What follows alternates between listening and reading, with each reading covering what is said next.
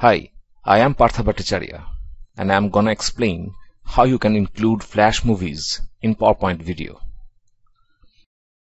Let me start with this PowerPoint presentation. I have two slides here. In this second slide, I have three flash movies inserted here.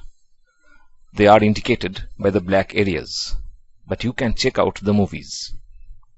I select the first flash movie.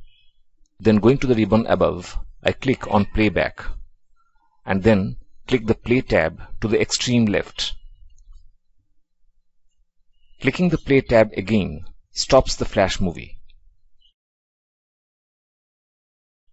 In a similar way, let me check out the other two flash movies.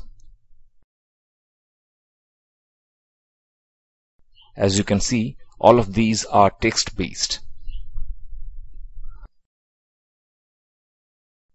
I am also making all the flash movies to start automatically and hide while not playing.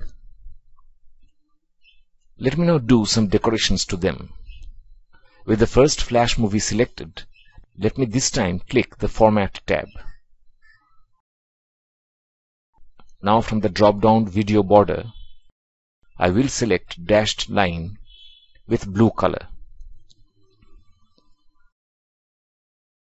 For the next video, my choice will be to use the video effects. And from there, let me select the pink colored glow effect.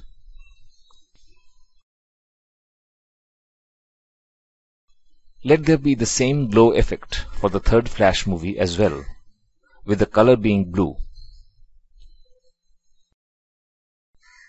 Okay, let's now take a look at the review of the PowerPoint slideshow from the beginning. Not bad, don't you think?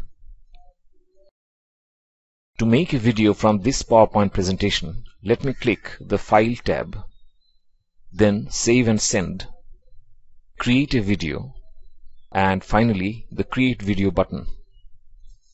PowerPoint asks me to give the video a name to save it.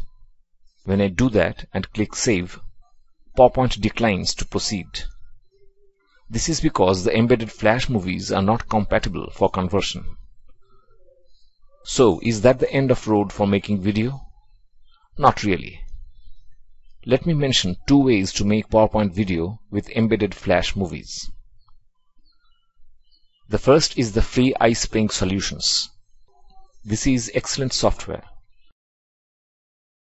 After downloading and installing the free version, iSpring resides at the top ribbon under Add-ins. It is not difficult to convert the PowerPoint presentation to SWF flash movie with iSpring that includes all the embedded flash movies. The second solution is my favorite. This is about using Camtasia Studio, the screen recording software. This is what I have used to make this video. With Camtasia Studio, you can do plenty of other things, like merging other videos and converting all of that to a final, sleek end video in MP4 format that you can easily upload to YouTube. This tutorial ends now. If you have any questions, do let me know. I will try my best to answer them. Thank you.